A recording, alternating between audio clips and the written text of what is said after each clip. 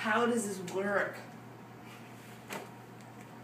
So Katie, tell me a little bit what you know about a xerographic copier.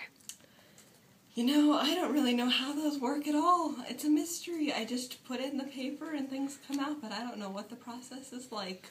I really want to know how it goes, though. So Maddie, tell me what you know about a Xerox copy machine. Well, I don't know, Aubrey. Ariana, tell me what you know about a xerographic copier machine. A xerographic copier is a device that uses electrostatic charges to align the toner into place, and then heat and pressure and stuff in order to get that toner to stick to the paper. And then you get a copy. Come on over, I'll show you how it works. Come on, Nathan.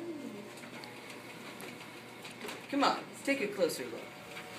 So here we have some basic notes for the conditional tense of Spanish. We place them down, hit go.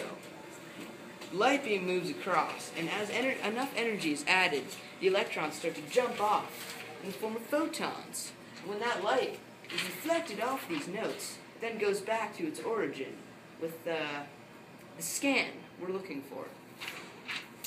And presto, an exact copy. Thanks for listening. Mr. Spicer once taught me about photocopiers. Here's how they work. A photocopier starts with the charging. A cylindrical drum is electrostatically charged by a high voltage wire called a corona wire or a charge roller. The drum has a coating of photoconductive material. A photoconductor is a semiconductor that becomes conductive when exposed to light. Next, exposure. A bright lamp illuminates the original document, and the white areas of the original document reflect the light onto the surface of the photoconductive drum. The areas of the drum that are exposed to light become conductive and therefore discharged to ground.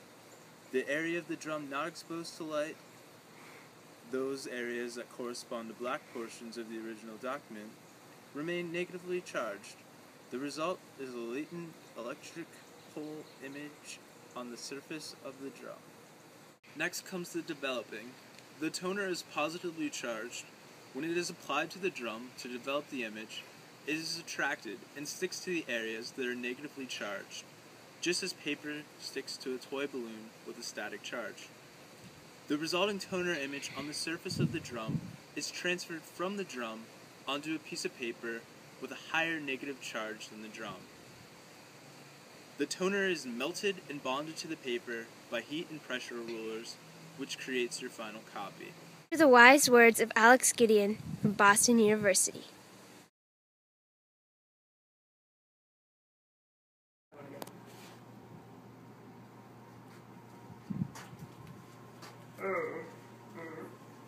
How do I operate this machine?